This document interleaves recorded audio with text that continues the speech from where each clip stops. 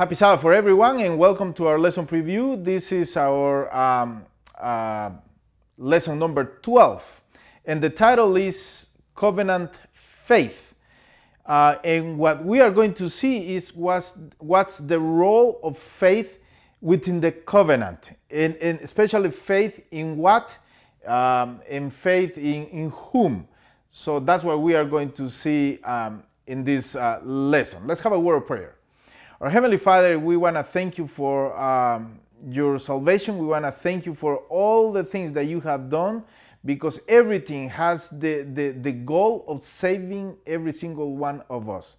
We understand that not everyone is going to be saved, not because you don't want it, but because some of us pay no interest in your salvation. So today, we ask you, Father, that as we go through this beautiful lesson, that we may be taught by you, and if there's something that we can share with other people in regards of salvation and faith, that we might do it and we may share what you have done for every single person in this world. In the name of Jesus Christ, amen. Okay, so when it comes to salvation, there are many different points of view. So, for example, Baptist church and many evangelical churches, they believe that salvation happened at the cross, which is fine, but it is a point in time, and everything that is related to salvation happened back then, 2,000 years ago, and that's it. If we come to those who follow John Calvin in his teachings, especially predestination, they believe that salvation happened in a council that was done in heaven, and they decided who was going to be saved and who wasn't. If we go to review what the Catholic Church believes, then we're going to find that salvation happened, part of it in the cross of Calvary, and then the person after the death, they have to spend some time in the purgatory until they pay enough for their sins, and then they can be saved. But if we come to a Seventh-day Adventist church, then things are a little bit different, because we know that the price was paid in the cross of Jesus Christ, but then his sacrifice was presented in a sanctuary in heaven, where Jesus himself is the minister, ministering his own blood, and then mediating, interceding for every single person, and then this person can be saved. And the reason is because remember that when Moses was instructed to build a sanctuary for the people in Israel, same as later was built the temple, God told Moses that everything was going to be done according to the model in heaven. So the sanctuary in the earth was going to reflect the model in heaven. Then we have to wonder why is there a need for a sanctuary in heaven? So then the salvation was taught through the services of the sanctuary to the people of Israel. And when Jesus came and died for us, we know that the veil in the temple was torn from top to the bottom, signifying that the lamb that was going to be sacrificed at that very time was no need for him to be sacrificed, because the Lamb of God was dying on the cross. So his sacrifice now replaced all the human sacrifices, all the sacrifice made by humans to those little animals, because the supreme sacrifice, the ultimate sacrifice, was made by Jesus Christ. So he presented his sacrifice in heaven, and now he intercedes on behalf of those who repent and confess their sins,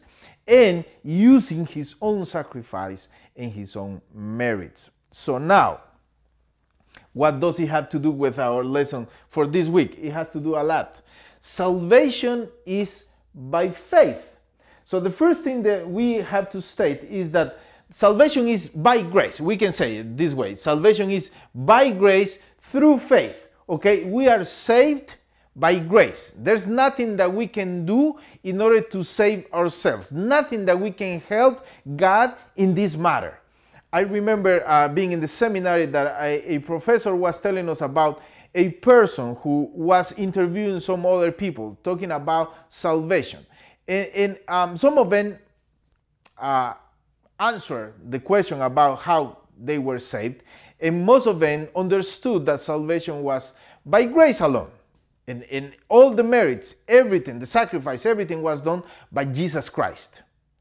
But it was interesting what another person answered. And this person said that it was by grace, but with the help of himself. So the interviewer was caught in the middle of this question, because he said, are you sure what your answer is? And he said, yes, because I think we can help the Lord a little bit. So the professor said that he used this example. Pretend that we are going to heaven. We made it to heaven. And we all meet in heaven again. And while we are up there, we just greeting each other. Hey, it is great that you made it. It is great that you made it. It is great that you made it. It is great to see you here in heaven. How did you made it? And then the answer of the people were pretty much the same. Oh, I made it through the merits of Jesus Christ. I made it through the grace of Jesus Christ. I made it because I trusted in what Jesus did on the cross for me. And then the other one who thought that he could help a little bit. I made it through the merits of Jesus Christ, but I just made it through myself a little bit. I just crossed the fence and I did my best. So this is a big problem, because according to what the Bible teaches, we are supposed to have faith in what Jesus did, even when we don't see it. We don't see what Jesus did because that happened 2,000 years ago. We don't see what Jesus is doing in heaven right now in the heavenly sanctuary, because we don't see what's going on in heaven. But through faith, we understand what is going on. So salvation happens when we believe, we have faith, when we believe that everything has been done. And it is not easy. It is hard to understand that something is for free, because we are so used to buy things up. We are so used to get things through trading something. We give money and we get something in return. Or we work for something and then in return we have what we are trying to get.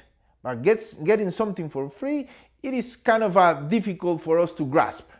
So that's why many people has this conflict in his mind, and they try to do their best, and they try to do their best efforts and put whatever they have in order to be good before the Lord. When the Lord says, I have done everything, and everything is by grace. Faith in the grace. What does it mean to have faith in the grace? Well, let's understand what grace means. Grace is the undeserved gift of the salvation. So we don't deserve to be saved. But the Lord, in His grace, He said, I'm going to give you the salvation for free. And it is in us to trust that that is true. That's where the faith comes in. We need to trust that we are saved, doing nothing but believing that we are saved by grace. It is free, not because we deserve it, but because the merits that Jesus Christ already did.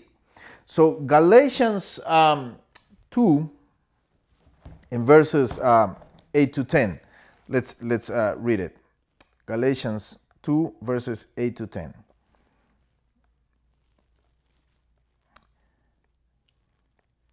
Okay, and it says,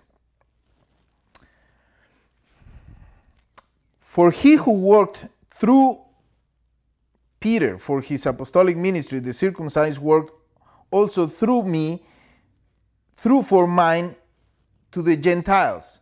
And when James, let me see if I am, yes, is it? Oh, no, I'm sorry. It is Ephesians. That's why it didn't make sense to me.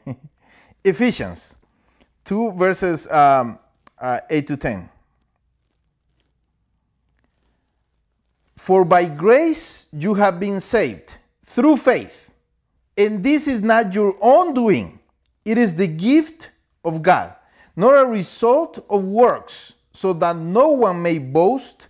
For we are his workmanship, created in Christ Jesus for good works, which God prepared beforehand that we should walk in them.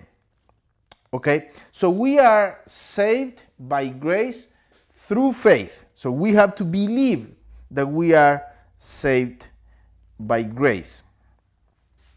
And like I said before, there's nothing that we can do in order to save ourselves. The problem is that when we sin, we have offended God's character. Okay, according to the Bible, sin is the breaking of the law. The law is a reflection of God's will. God's will is his own character. So then when we are breaking the law, we're sinning and we are offending God's character. So that's the reason we cannot do anything in order to save ourselves, because the one who is offended is the Lord. We can say, "Oh Lord, I am repentant of what I've done, and please forgive me." But the stain, the sin is still there. Somebody has to pay for that, and no one else can pay but someone who is equal to God. In the lesson appears an illustration very interesting, talking about the Rembrandt paintings. And if you Google these paintings, you're going to find that they are worth millions. The less expensive painting of Rembrandt, it is sold by $18 million.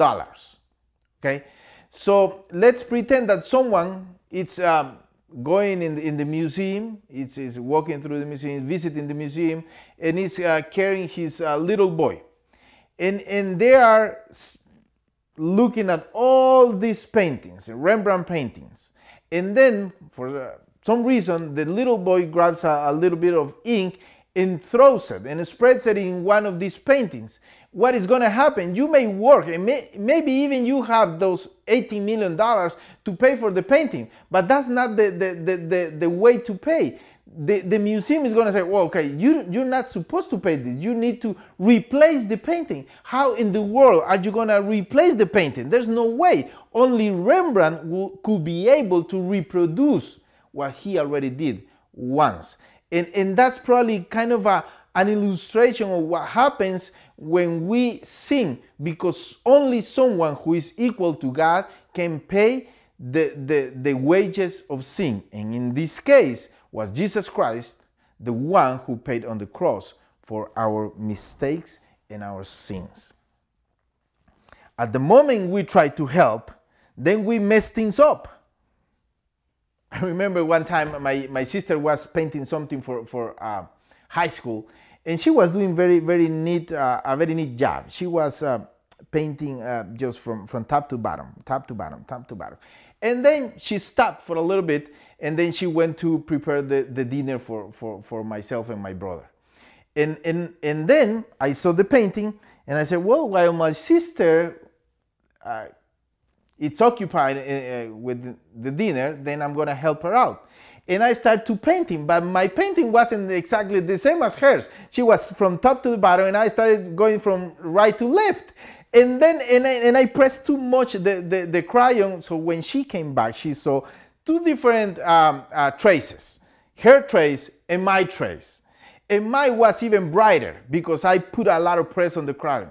And she was so mad at me because I messed up her painting. That's what happens when we try to help Jesus with our salvation, because there's nothing to do with us. Salvation belongs to the Lord, and He's the only one who can save us. So there's nothing that we can do in order to help Him to save us. Okay? So when we try to help, we just mess things up. Okay? We can remember when Sarah, Abraham's wife, she said, well, the Lord is taking so long to fulfill his promise. And he said, here's my maid. You can have her and lay with her, and then she's gonna have a boy, and we're gonna help the Lord to fulfill his promise. And things got messed up. So that's why we're not supposed to help the Lord in those matters, because everything belongs to him. So now we're going to Galatians, and that's Galatians chapter 2 and verses 20 to 21. Galatians 2 verses 20 to 21.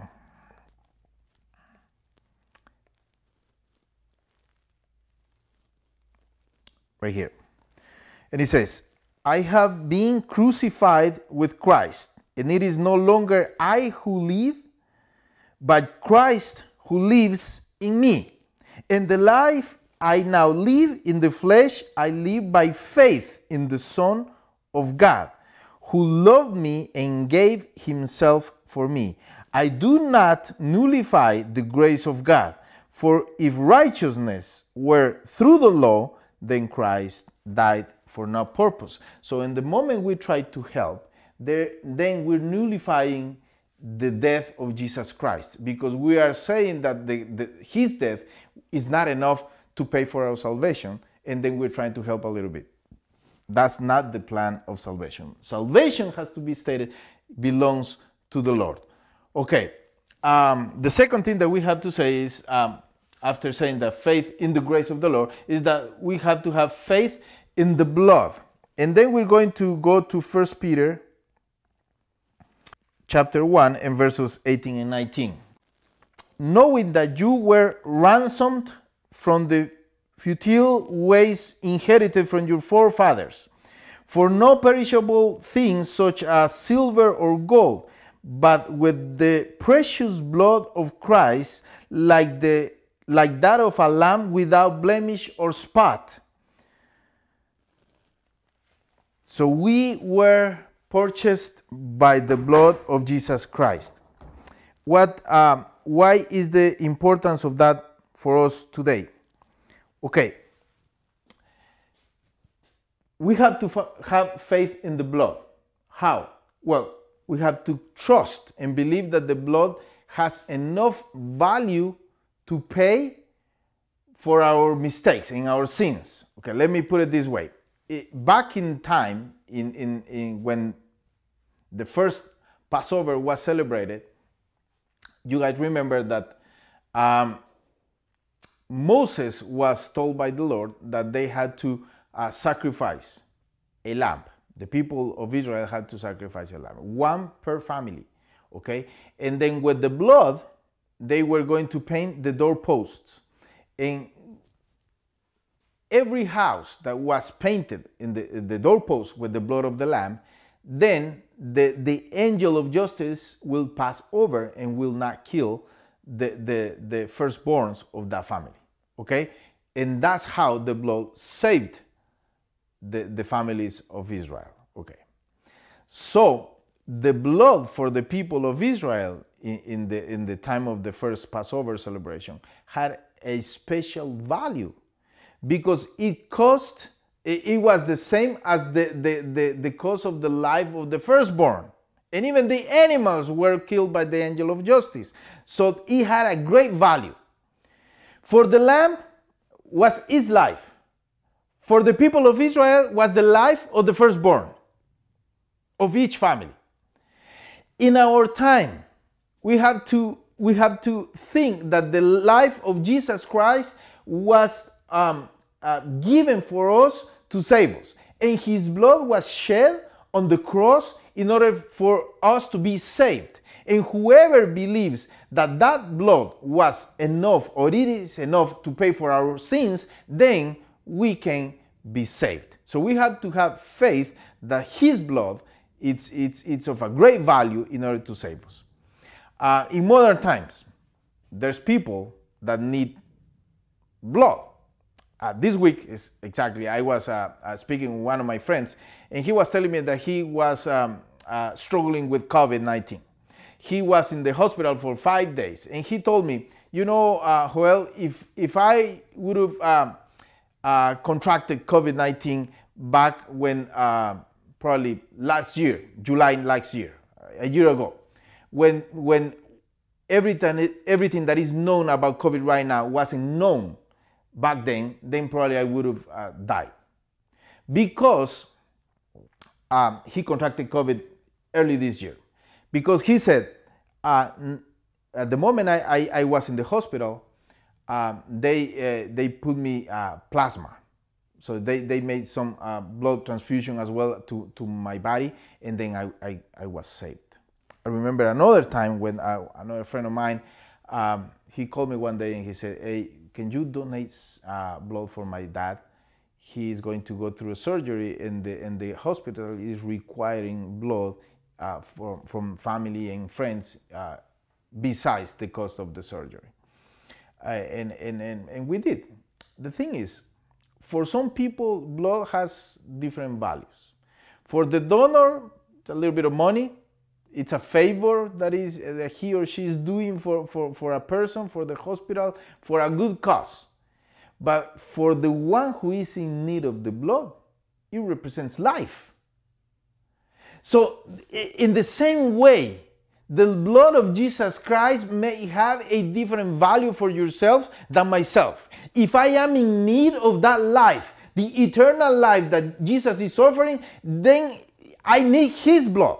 Because my blood is not enough to make it to the eternal life. But His blood is credited to me, then I am ready for the eternal life.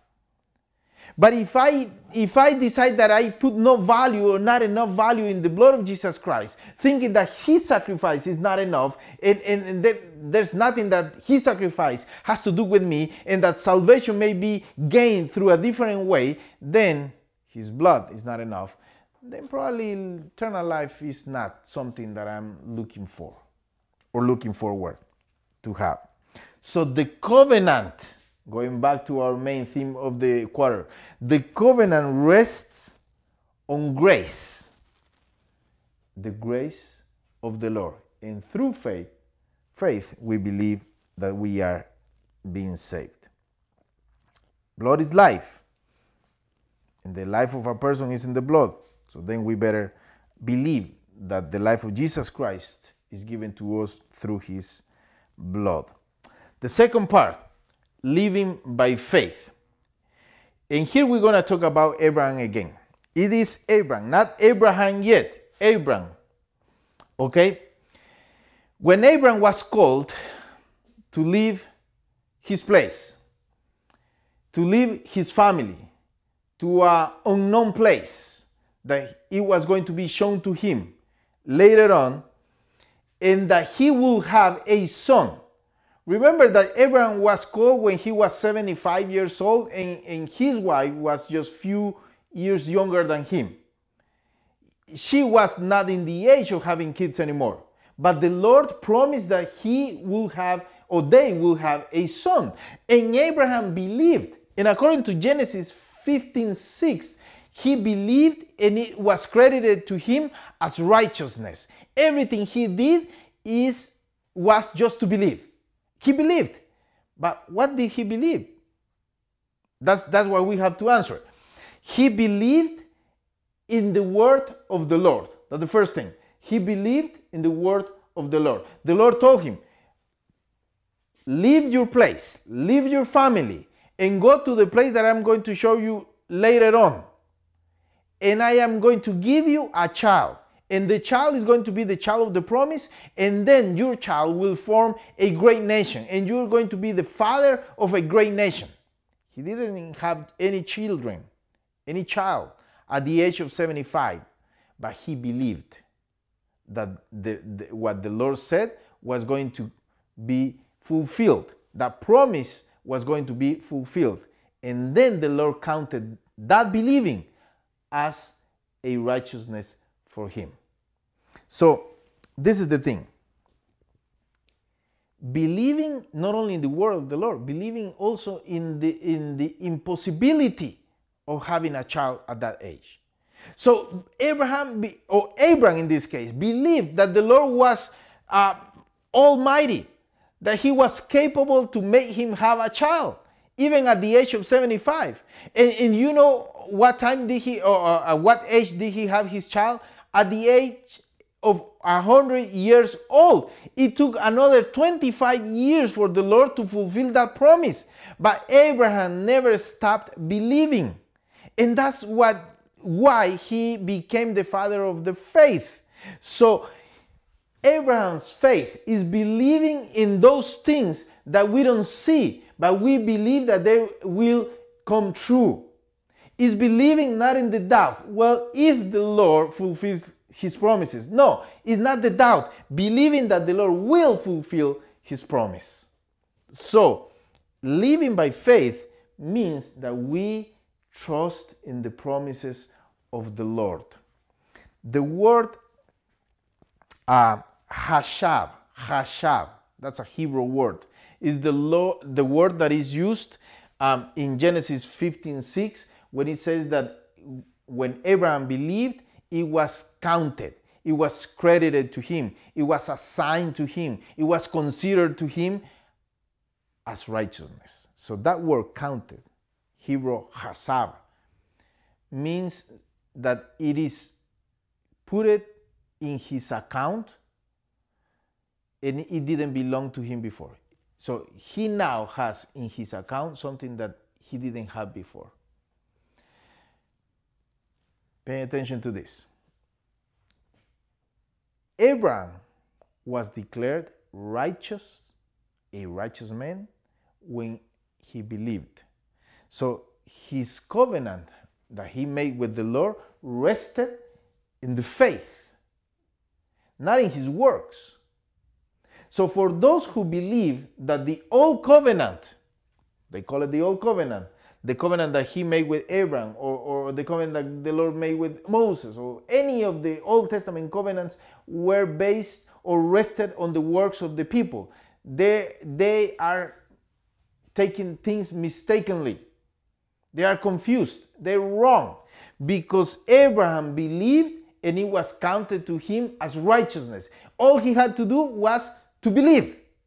And that's why he's the father of the faith. Everything was done by faith. And after he was counted as righteousness, or this was counted as righteousness for him, we know that he had a very human life.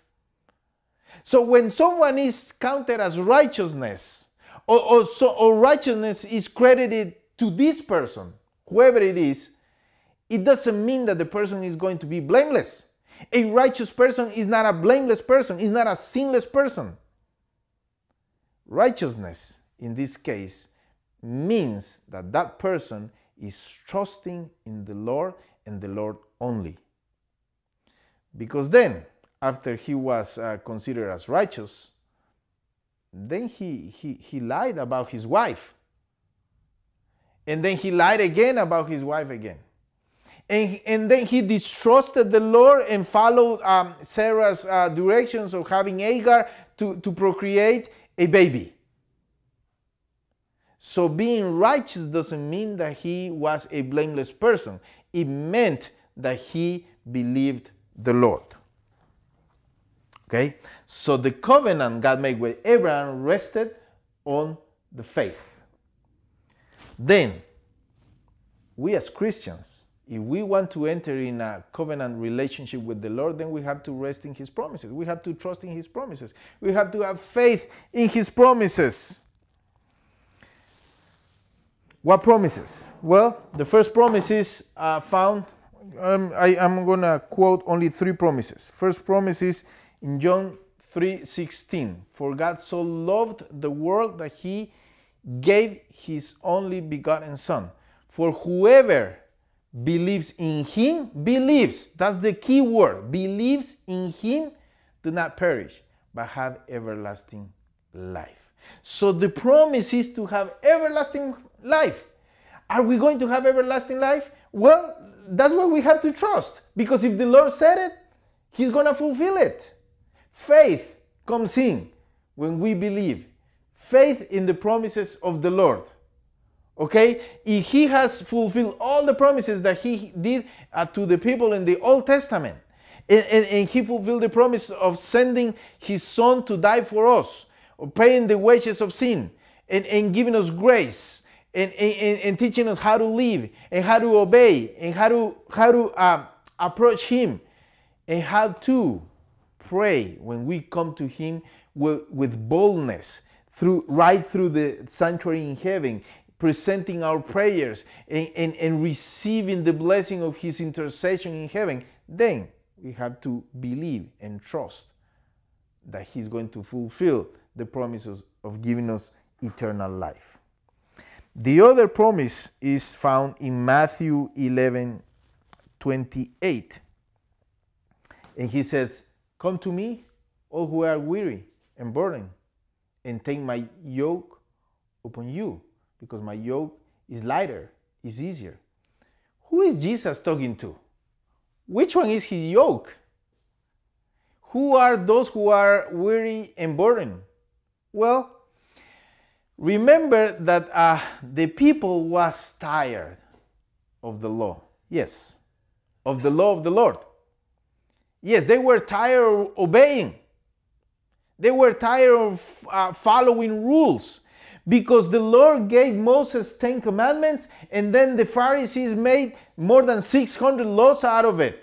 Probably 2,000 laws out of the 10 commandments. And they made laws and rules, laws and rules, laws and rules. And they were judging people, seeing if they were following the rules and the laws. So whoever was under their judgment, they were living like, I don't want to make this mistake. I don't want to transgress this other rule. I don't want to pass over this other law. And that was a burden to them. So Jesus said, don't listen to them. Don't listen to all those rules and laws. Just listen to me. And that's why this promise is very interesting, because first, he said, come to me. And when you are in me, then take my yoke upon you. And what was Jesus' yoke? Well, his law. The only 10 commandments that he gave to Moses. That was his yoke. Don't listen to them. Take my option. I have another alternative for you. I gave it to Moses thousands of years ago, but I have it again for you. Take it and follow it. And this is all you have to obey. Not because you are going to be saved by obeying these commandments, because now when you come to me, you're saved. Then you can obey. So resting in the promises of the Lord, living by faith in the promises of the Lord. So being obedient is possible because now we're saved. And the last one, John chapter 5, in verses 24 and 25. And I'm going to read it for you. John 5, 24 and 25.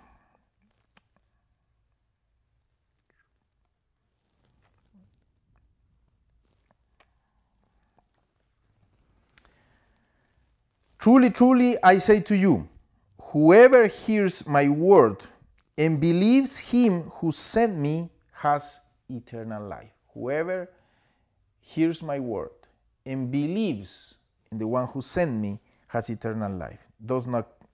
And he does not come into judgment, but he has passed from death to life. Truly, truly, I say to you, continues in verse 25, an hour is coming and is now here when the dead will hear the voice of the Son of God, and those who will hear will live. Those who hear will live. So the promise is to be eternally with the Lord, having eternal life. There are many people that they don't want to die. I guess nobody wants to die by themselves.